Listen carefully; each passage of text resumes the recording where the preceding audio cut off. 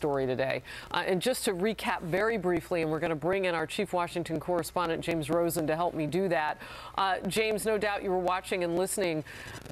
And Josh Earnest says that the $400 million is actually money Iran had put into an account in 1979 for military equipment that was never rendered because the Shah at that time was overturned. And so because he was ousted, that money sat in the bank all this time, I guess, which is interesting, too, because I understand that the $400 million was paid in foreign cash. So did it sit in the bank in what currency?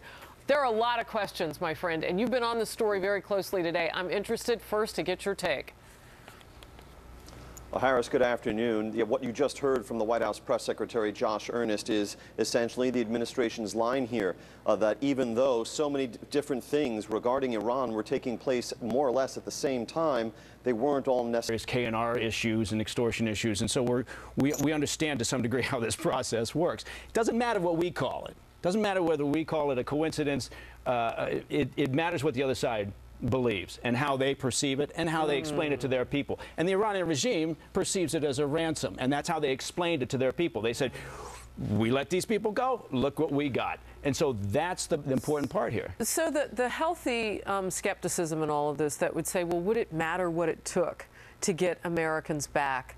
What would you say to that? I mean, we wanted those Americans home. Of course, they had been languishing, some of them, for a very long time. So then comes that other healthy skepticism of why then, on the very weak day of an Iran deal going through, why then? Right. Well, because it was part of the structured deal that the Iranians insisted on. And the problem with that would be?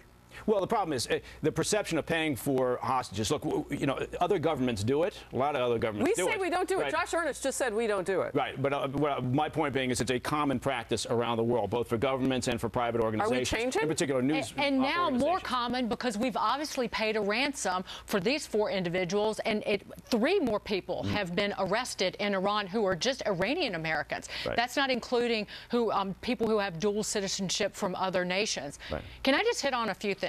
In terms of what Iran has been saying since this payment was made, basically under the cover of night on an unmarked cargo plane, pallets of euros and Swiss francs that we had to work with the central banks in Switzerland and Holland in order to put all this money together. So that's number one. The Iranian negotiators on the prison exchange said that they wanted the cash to show that they had gained something tangible. And the cash landed as soon as the Americans left Iran. And the Revolutionary Guard commanders boasted that America had succumbed to Iranian pressure. Absolutely. Substantial in the sense of they were already getting so much money. They were already allowed to do more with their oil revenue. I don't understand. Why do they need $400 million? I want to add the equivalent to it. Well, because they have no access to kind of the world banking system. Well, they do now with the sanctions being relieved, but certainly not American dollars. I want to push back on something Josh Earnest said. Listen, he acts like this is money that was due Iran. This was a case that was in front of The Hague, the International Court. This is a settlement that the Obama administration negotiated. There's another $2 billion that Iran wants that's in New York banks, and the Supreme Court said no, that money goes to victims of Iranian-funded terrorism. Well, and why should we believe anything that the Obama administration is saying in the first place? Ben Rhodes, Deputy National Security Advisor, has already bragged about deceiving the media, deceiving the public. So why should we believe anything that they say in the first place? Secondly, this is consistent with the Obama administration's theme on foreign policy, an outlook on foreign policy of alienating our friends and bringing our enemies closer, befriending our enemies. I mean, look, Iran is a country whose openly supreme leader has said death to America, and yet we reward them with $100 billion.